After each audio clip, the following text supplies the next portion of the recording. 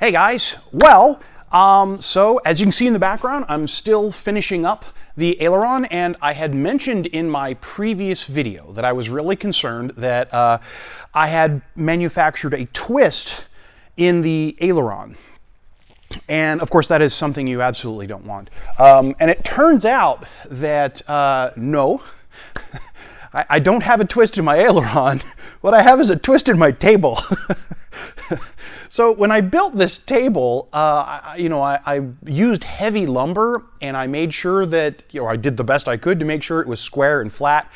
But as you can see in this photo right here, not quite. It's got a curve in it. And so when I was putting the Aileron down on the table, I'm like, why is this side up so much? It wasn't even a centimeter, right? It's a really minor amount. But it was enough that really concerned me. Like, man, I really screwed up this Aileron. What did I do wrong? It was the table. So, halfway through, I started to realize exactly what was going on. I was working from the center of the leading edge outward, and I started to notice that the center was ever so slightly lower. And that's because either side of the Aileron was higher because there was a bow in my table. So, I moved everything to the end, and I finished it out, and I got it all straight, and I think the Aileron came out beautifully. No twist in it. The leading edge is a little wavy, and I think that's because of me having to go back and fix that little bit of a bow that I was putting into it because of the table problem. Wow, gotta fix that. So I will be fixing and reinforcing my table to get that bow out of it. That was the problem, not the Aileron. Make sure your equipment is good. So that's what's going on there. And now I'm going to start working on the next Aileron. So there's two of them. So as with all things, you got to do both. And I think what I'm going to do after I finish the second Aileron, instead of moving on to the flaps, I'm going to start on the other wing. Talked to a couple of you about this in the past that, I said I decided that I was going to do one wing, get it completely finished, and then go to the other wing. And I regret that decision now. So I think I'm going to get the other wing up to the exact same point that my current wing is, which is basically all the way up to having the fuel tank done except not closed. And then I can do them both at the same time, get everything finished and happy, and it'll make me feel better. It's been bugging me for a while now that I did not do the other wing at the same time. So I've got to rectify that. So that's where I'm at now. Fun. Hey guys, had a really good question asked in the comments of one of the videos, and that is, how do you afford this? The question was kind of posed as, how do you afford the Vans kits? Do you buy them all up front? Do you buy each individually, etc.? But I wanted to take it more of, I wanted to broaden the question, maybe put it on its ear a little bit, and just talk about affording building your own plane.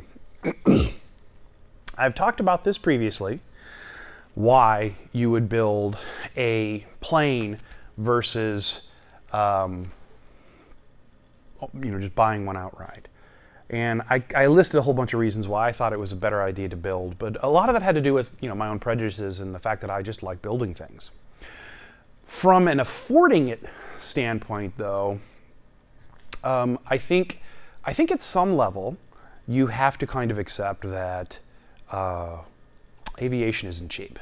And you can run the numbers a lot of different ways, and I don't know that you're ever going to come up with the math to prove that aviation and owning your own plane makes financial sense. If you do, please send me those numbers.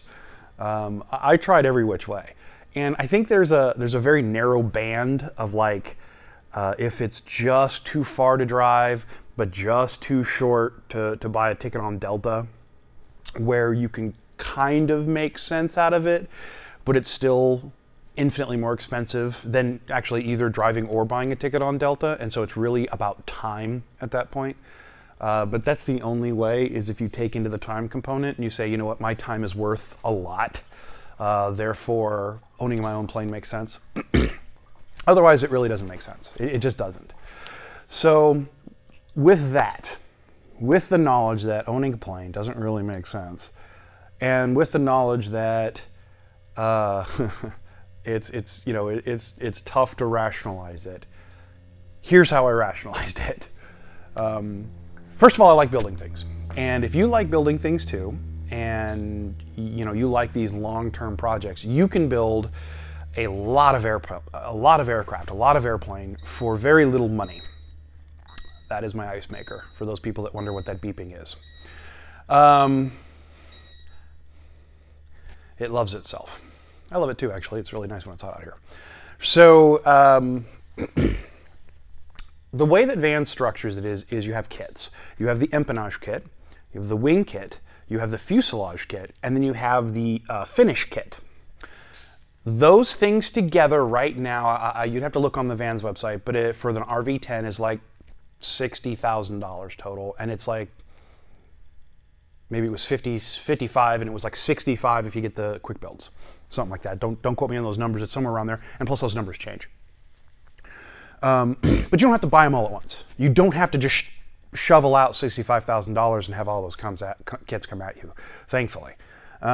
What you do is you buy each kit individually, and then what I have been doing, and probably what a lot of other builders have done, is to save money for the next kit while they're building the current kit, so that each kit is basically paid off. So, for example, the empennage kit for me cost $3,000 something. It's up to $4,000 now. So the empennage kit is $4,000. Plus, you're going to need probably $2,000 to $3,000 worth of tools.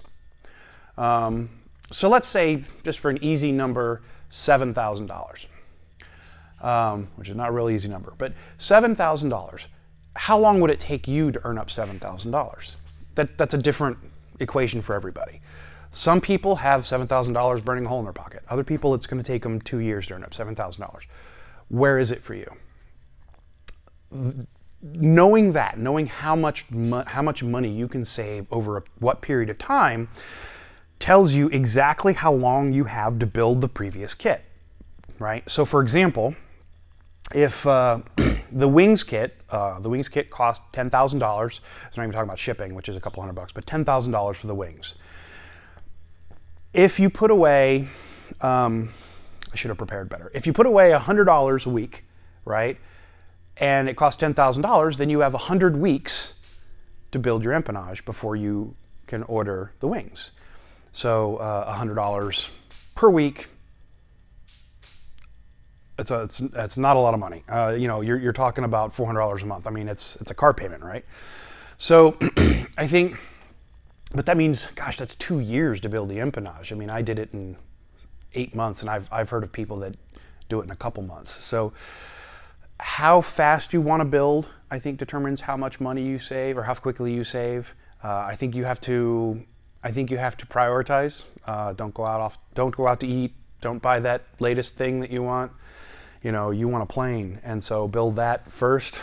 The other way I rationalize it is I looked at some various planes that I wanted to buy, some low-wing planes that were of a quality and of a nature that I liked. The Cessna TTX, the Columbia 400, the Cirrus SR-22, a couple others. And with the avionics and all that I wanted, these planes were between, $600,000 and $700,000. And I realized very quickly, even if you got like a used 2005, Cirrus, you're still looking at $250,000 to $300,000 at this point. So I looked really hard, like if I were to build this plane, and it took me 5 years to build this plane, in 5 years, would I have that $600,000 saved up to buy that plane? No. In that 5 years, would I have the $120,000 saved up to build my own plane? Yeah. Yeah, I can do that. And so what I'm doing is I'm trading time for money. My time for money. That's all you're doing. That's how you rationalize it. I mean, in the end, there's, like I said, there's empennage, it's $4,000. There's the wing kit, it's $10,000. There's the fuselage, it's $16,000. There's the finishing kit, it's $15,000. That doesn't cover avionics at all, which those can be expensive. Or the engine. I mean, right now the Lycoming IO 540 brand new is $47,000, right? Or the prop, like a prop can run you up to $10,000. These are big numbers you're dealing with. So you have to come up with a way to afford it, and the way I have afforded it is to stretch it out over time. I hope that answers your question. In the end, part of it is also the journey of just doing something cool, you know, building a plane. And at the, I really truly believe that I will trust this aircraft way more than I would that Cirrus that I would buy, even though I would love to own a Cirrus. I mean, if Cirrus, you want to give me a plane, I'll take it, it's awesome. But I feel like I would trust this plane more than the Cirrus because I know every rivet. And that level of knowledge is, I think, priceless myself. So, yeah, you can't afford it, then maybe this isn't the hobby for you. You probably can afford it. Maybe don't get an RV-10. You know, the RV-10 is by far the most expensive offering that Vans has. Some of their other aircraft are a lot less expensive. Both in terms of like the manpower it takes to put it together, the time it takes to put it together, and the money it takes to actually acquire all the stuff to put it together. This is by far the most expensive one. Again, I got wife approval. So I would say look at other offerings that Vans have. They've got a wonderful suite of aircraft.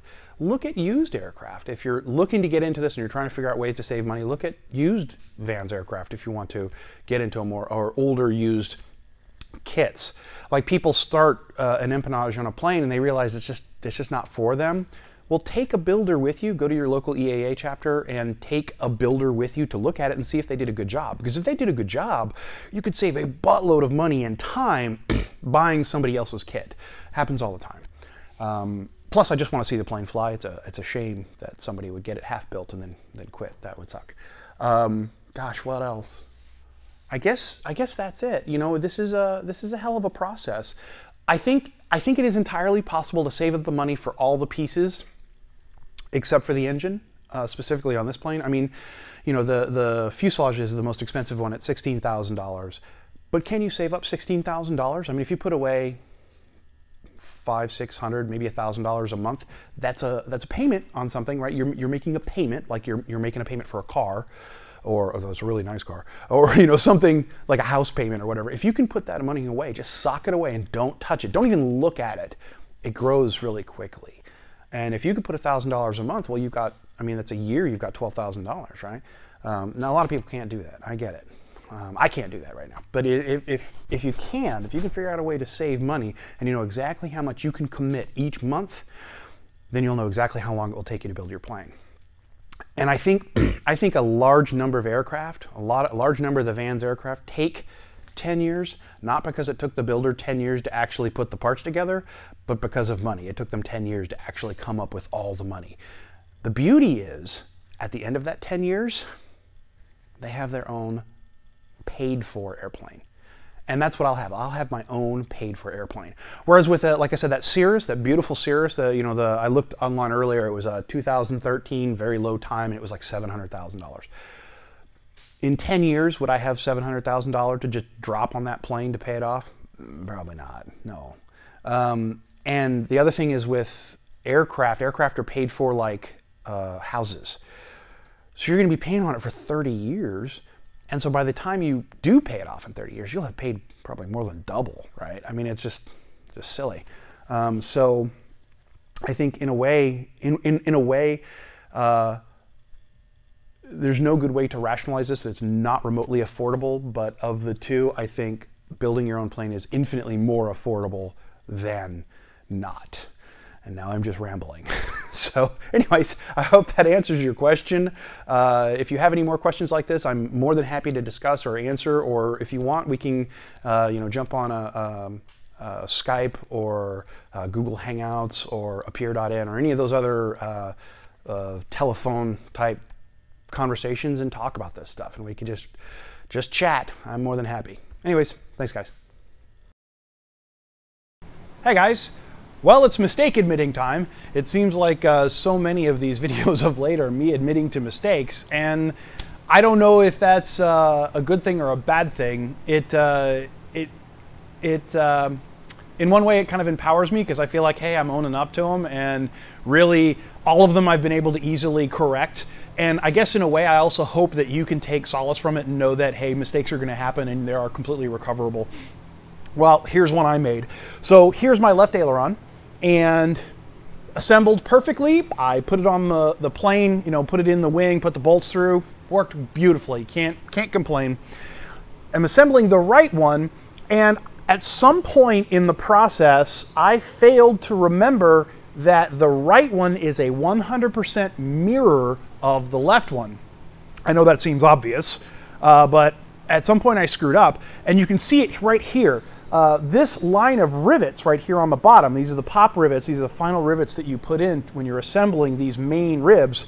On this side, they're on the wrong place. This is the top, and this is the bottom up here. These holes should be here. So at some point, I got these main ribs backwards on the right one. So crap. So I'm going to pull this off. And by the way, the reason this is bad is because now these don't line up. These holes don't line up, and the skin is way off. So, darn. Curse words. So I'm going to pull these guys out. I've got to drill out some rivets here, and on the other side, same thing, drill out the 4 rivets so that this piece stays.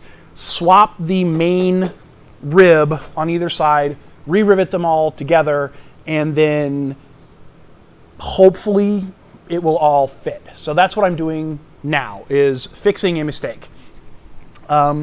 Mistakes are not a big problem, honestly. Mistakes like this are so minor. I know the skin, like if I had to redo the entire skin, costs $18. As you know, I've already screwed up one of these skins when I poked a hole in the wrong place. No big deal, $18. I can't imagine that if I had to replace these ribs that they're much more. So you're probably looking like maybe a total of $50 to fix, you know, this mistake. But of course those add up, so you want to try to not do them. The other issue though, actually it's not even the money that's the problem, is that it just takes 2 weeks or so for vans to get that stuff to you. Because I think they do just-in-time manufacturing. You know, they don't make this piece until you order it, which I understand completely. So anyways, darn it. I say it all the time, pay attention. I don't know how I did this one. I thought I was being careful when I was following the instructions, but for whatever reason, I goofed and I got it backwards. Oh well.